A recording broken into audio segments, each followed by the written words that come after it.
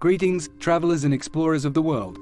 Today, we embark on a captivating journey to the heart of Indonesia, where a magnificent monument stands as a testament to human devotion, architectural brilliance, and the profound teachings of Buddhism.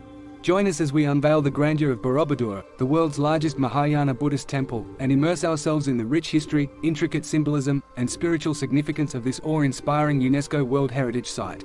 Delving into the history of Borobudur. The story of Borobudur unfolds in the 9th century, during the golden era of the Sailendra dynasty, a powerful kingdom that ruled over central Java. King Samaratungga, a devout Buddhist monarch, envisioned a sanctuary that would embody the essence of Mahayana Buddhism, a branch of Buddhism that emphasizes compassion, selflessness, and the path to enlightenment. Inspired by the teachings of the Buddha and fueled by his unwavering faith, King Samaratungga initiated the construction of Borobudur, a monument destined to stand as a beacon of spiritual guidance for centuries to come. Architectural splendor, a symphony of stone. The construction of Borobudur was a monumental undertaking, requiring the meticulous labor of skilled artisans and unwavering dedication. Over the course of decades, volcanic rocks were transformed into a colossal pyramid-like structure, its design reflecting the profound symbolism and cosmological concepts of Mahayana Buddhism. Ascending the 9 levels of spiritual growth. Borobudur's 9 levels, ascending from the earthly realm to the celestial, represent the progressive stages of the Bodhisattva path, a journey of compassion, selflessness, and the ultimate attainment of Buddhahood.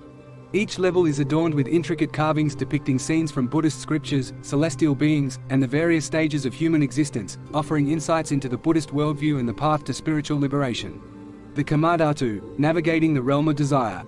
The first 3 levels of Borobudur, collectively known as the Kamadhatu, represent the realm of desire, where worldly attachments and unwholesome actions lead to suffering. Through intricate carvings, visitors are reminded of the impermanence of material pleasures and the importance of ethical conduct. The Rupadhatu, transcending the physical. Ascending to the next 3 levels, known as the Rupadhatu, we enter the realm of form.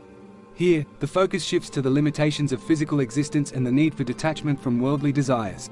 The carvings on these levels depict the consequences of attachment and the importance of cultivating equanimity in the face of life's impermanence.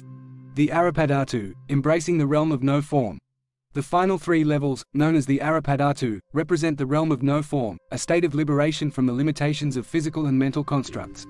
These levels are characterized by geometric shapes and intricate carvings symbolizing the attainment of higher consciousness, where the illusion of separation dissolves into a state of interconnectedness and universal compassion. The stupa, the ultimate symbol of enlightenment.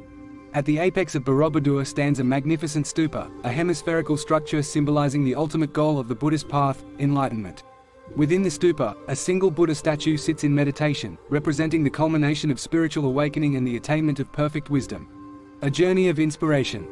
Our virtual journey through Borobudur has unveiled the grandeur of this architectural masterpiece and the profound teachings of Mahayana Buddhism embedded within its intricate design.